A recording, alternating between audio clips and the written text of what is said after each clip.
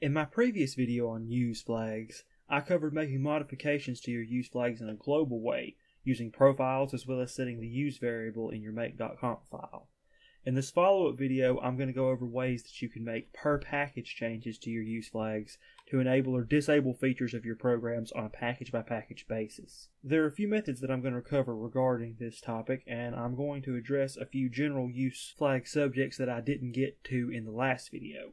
So let's get started. As I said in the last video, use flags are keywords that represent certain concepts. When you activate these keywords, you cause programs that you install to be compiled with support for these concepts. For instance, if I enable the KDE flag, any programs that I install that have optional support for KDE will be compiled in such a way as to enable that support. Conversely, if I disable the KDE use flag, none of the programs that I install that have optional KDE functionality will be compiled to support that functionality. Now, so far I covered enabling and disabling use flags globally for all packages on the system. But we often want to set use flags only for some packages. That is, we may want certain functionality for some of our programs, but not want that same functionality for all the programs on the entire system that may optionally support it. Controlling use flags on a package-by-package basis like this is actually quite easy in Portage. To begin with, you can set a use flag for a single package by declaring the use variable when you emerge a package. For instance, if I were to emerge the VLC media player with emerge-p for pretend media video VLC, you can see the use flags I have enabled for it. Let's say I want to enable DVD support for my VLC media player copy. I can enable it right here when I emerge VLC by typing use equals, and then in quotation marks, the name of the use flag DVD, followed by space emerge-p for pretend, because we're just demonstrating here, media video VLC. And as you can see, the DVD use flag has now been enabled, along with a number of additional dependencies that would be needed in order to enable that use flag for VLC. So if we did an actual emerge here, VLC will be compiled with DVD support, just like that, using that use flag on the terminal. Of course, we were just pretending there. It's important to note that if you wanted to actually successfully emerge that package in this way, you would need root privileges. Sudo should be used in this case like this. Sudo use equals the use flag, in this case DVD, emerge, and then media video VLC. And this will enable DVD support in VLC successfully. It's important to keep in mind that this method will only set this use flag when you emerge the package this time. If you emerge the package again, such as during an upgrade or reinstall, it will be emerged without any use flags that you might have defined directly here by declaring the use variable. This method that I've just demonstrated is really only a suitable method for activating use flags if you only want the flag enabled temporarily. In fact, the Gentoo wiki actually mentions this particular method of enabling a use flag under the Declaring Temporary Use Flags section of their wiki page on use flags. So just be sure to keep in mind that this method is only meant for setting use flags temporarily and not permanently. The next method of setting per package use flags involves the etc portage package.use location. In my case, etc portage package.use is a directory, but it may be a single file on your system. Since it's a directory on my system, I'm going to demonstrate how to set per package use flags here when it is a directory. If I ls in this directory, you can see that I have several files here. These files are named after packages. For instance, here's vim, krita, dwm, and others. And each one of these files defines use flags for that particular package. There is a specific syntax for these files, which we can see if we open one, say sudo vim get. As you can see, the syntax is very simple here.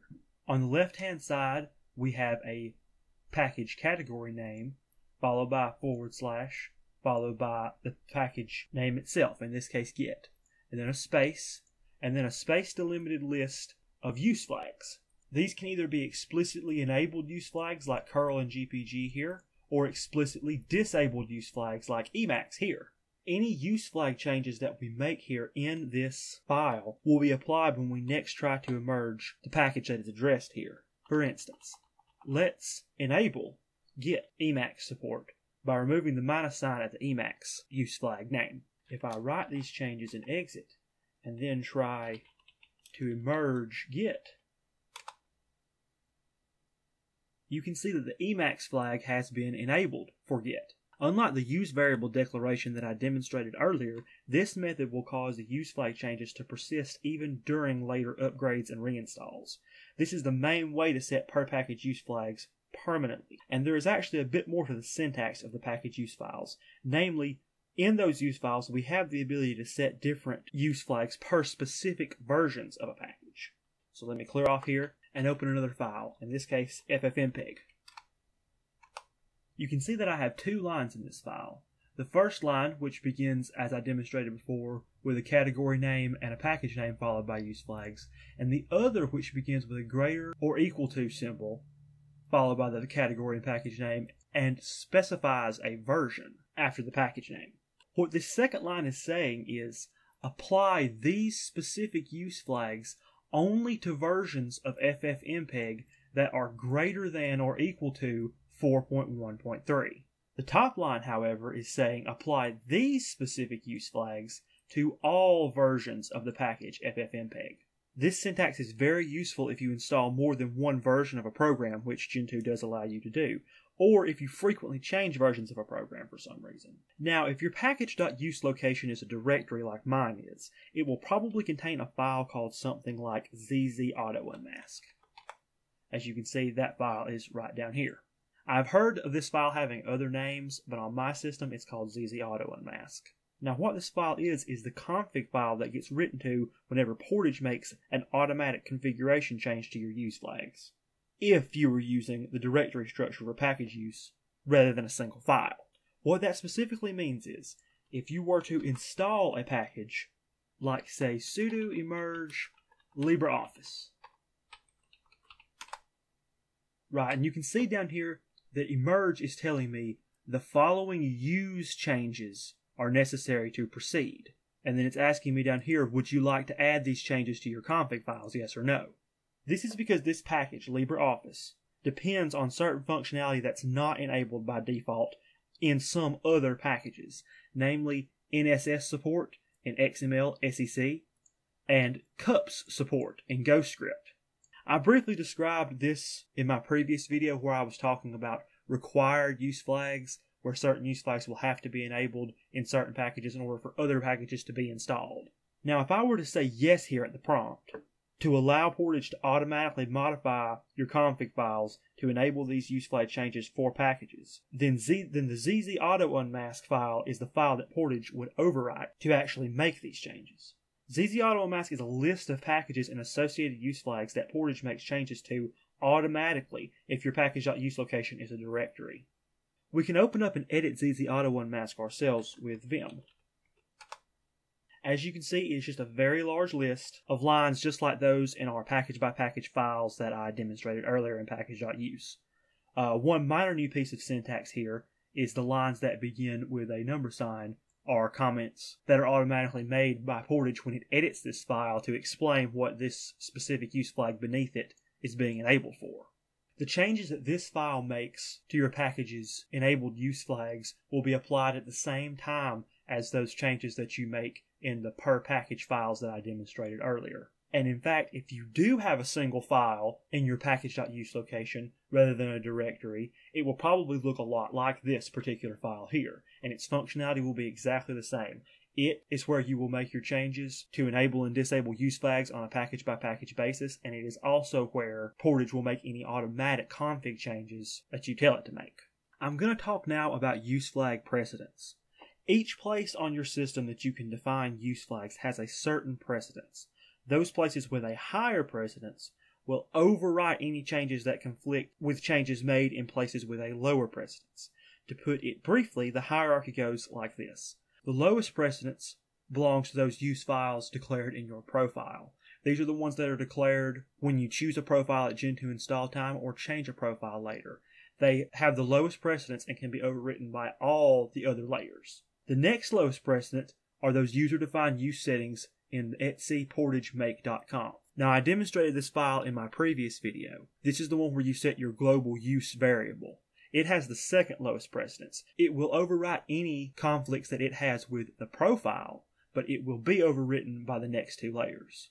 The second highest layer of precedence belongs to those use settings in etc portage package.use. The package.use directory is where you define your package by package use flags, and so it overwrites the global use variable in make.conf and those settings made in your profile if it conflicts with them. This makes sense because you would think that if you are going to specifically define a use flag for a specific package, you would want it to have greater precedence than those use flags that might be declared globally and possibly conflict with it. And finally, the highest precedence actually belongs to those user-defined use settings when you pass use as an environment variable to emerge, which I demonstrated near the beginning of this video. Any use flags that you pass at emerge time are going to have the highest precedence of all the use flags on your system. They'll overwrite anything. That's an important caveat to keep in mind if you actually are going to use the temporary environment variable use flags when you emerge packages. The last thing I want to talk about here is very simple. It is how to apply your use flag changes to the system once you actually make them. This is especially important for changes to global use flags such as through your profile or make.conf file, since those will probably affect a lot of packages. To apply any global use changes, you should run emerge with the new use option, like so. Sudo for root privileges, emerge, update to update your packages, deep for deep dependency checking, new use to indicate that there have been use variable changes, and then @world to update all the packages on your system. This will update all of your packages and apply any use flag changes that you might have made since the last update. This could be a pretty lengthy process, however, as this will also upgrade any packages that have updates available from Gentoo's repositories. You should do a dep clean after this process also, but it's important to remember to check any changes that dep clean might make before committing them, since dep clean can be kind of dangerous to run.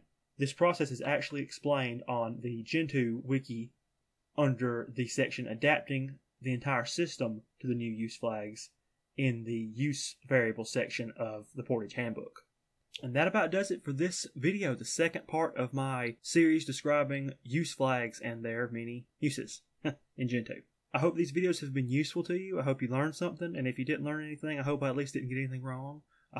Feel free to address any mistakes that I've made in the comments, and I will correct them if I can. Thank you so much for watching, and we'll see you next time.